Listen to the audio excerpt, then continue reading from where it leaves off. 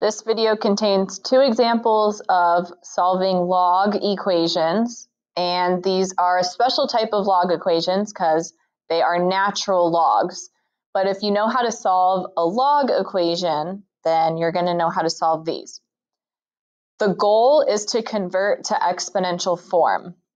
So first, you want the log by itself, and in this case, it is already by itself. We have the natural log of 2x plus 1, and it is already by itself, which means I can immediately convert to exponential form.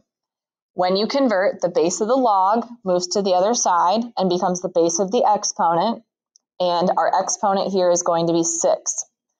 The base of every single natural log is e. So if it helps you, write e so you know what you're moving around.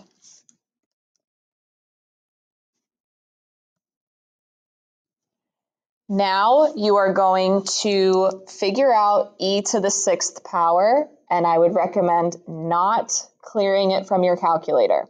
So what you're going to do on most calculators, I believe, you're going to be finding that button that says e to the x, and you're going to be raising e to some power. So in this case, we're raising it to the 6th power.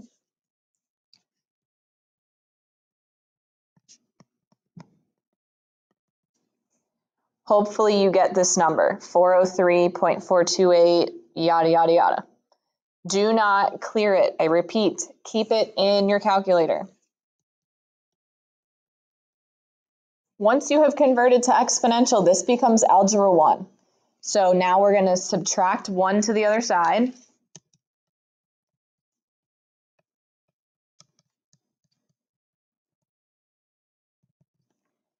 Hopefully you had it in your calculator, so all you had to do was hit -1 and then equals.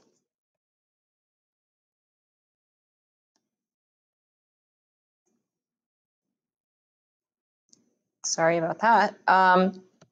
Now to get x by itself, you're going to divide by 2. So without clearing anything, you're going to divide by 2.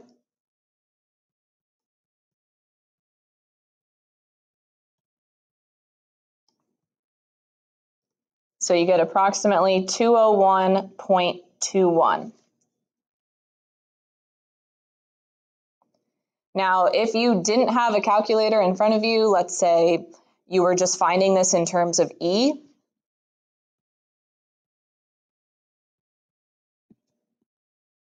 you would have e to the 6th minus 1 all over 2. Those are the steps that I just took in order to find that decimal. So now I'm just going to do another one. Again, once you convert this to exponential, it just becomes an algebraic equation that you're solving. So the base is e. Again, the natural log is by itself. If it wasn't, I would make sure that I moved everything around until it was by itself.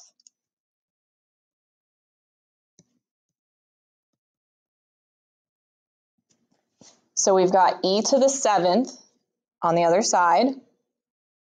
E to the 7th is a big number. You should get 1096.63 and some other numbers after that. But please don't clear it from your calculator.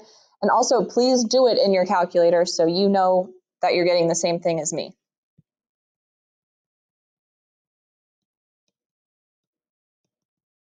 Now it's just a matter of solving for x. So if I have x minus 8 all over 3, the way that I'm going to move the 3 over is multiplication.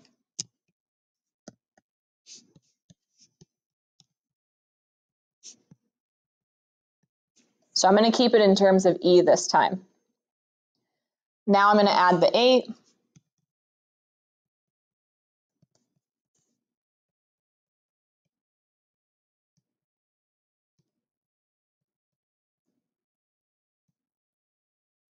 That's a 7. So we have 3e to the 7th plus 8.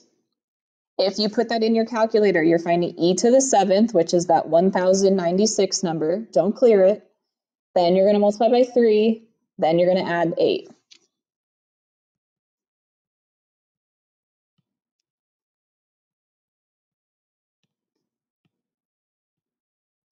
It is approximately 3,297.90.